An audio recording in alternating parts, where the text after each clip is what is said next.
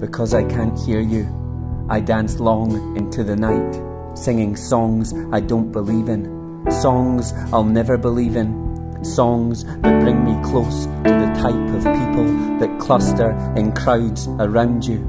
Their painted faces, clouds for you to walk on, gaudy frames on deep veneers.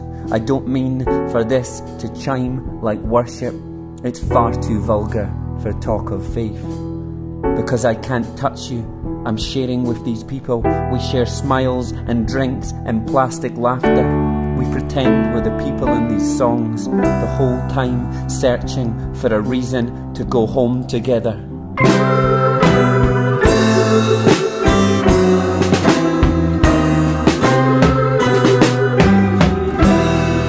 You smelled like potpourri, the fragrance made my toes tingle.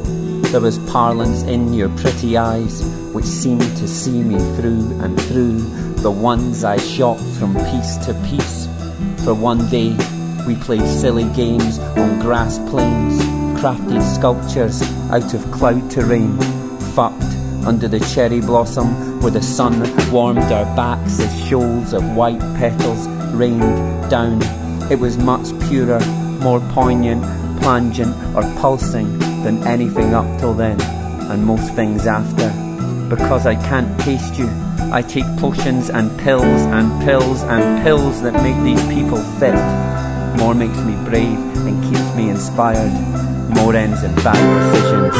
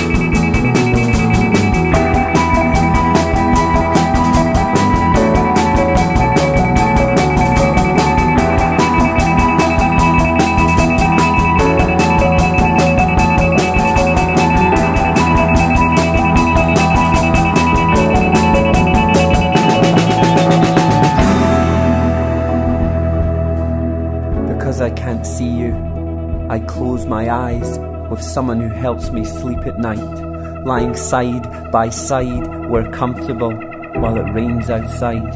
Lying with senses sold, I make her think she's you, I make her think she's beautiful. The times we've had could almost sculpt a storybook. Call for me in a crowded room at the least appropriate moment. Call me out. And if I don't hear you, start screaming. That's what you have to do for me. Break the evenings like glass bottles, shriek, splinter speech from rough-edged wood. It has to be that loud, that strident, so I'm left raw-eyed, pink, dribbling.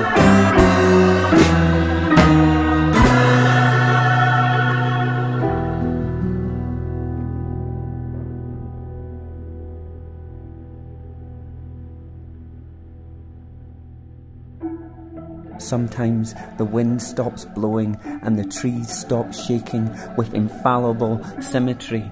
These seconds leave me thinking for days. If only I knew your name. Letters married to one another because some dolt did so before. Purposelessness locked in the strongest pill of all.